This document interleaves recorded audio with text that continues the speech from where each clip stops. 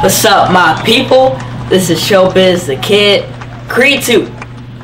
I just saw it. Amazing movie.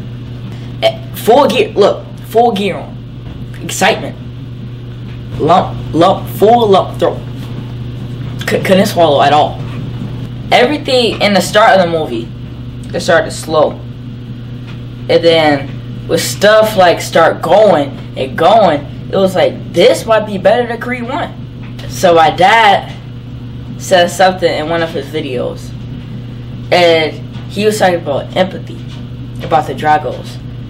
And when I was watching the movie, I felt that empathy. Creed, you got swole, like big, like swole, like one of those people that be like super swole. Like he's catching up to me. Like you catching up to me, dude. I'm super swole. There was a part in the movie that was like, you know that part in Heat when Scarface was talking to the taxi driver? They still on it. I think my generation is better than my dad's generation. Creed 1 and 2 and Rocky 1 and 2. You know what?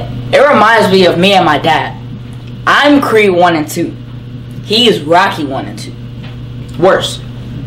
So, comment below. Tell me what you think about Creed 2.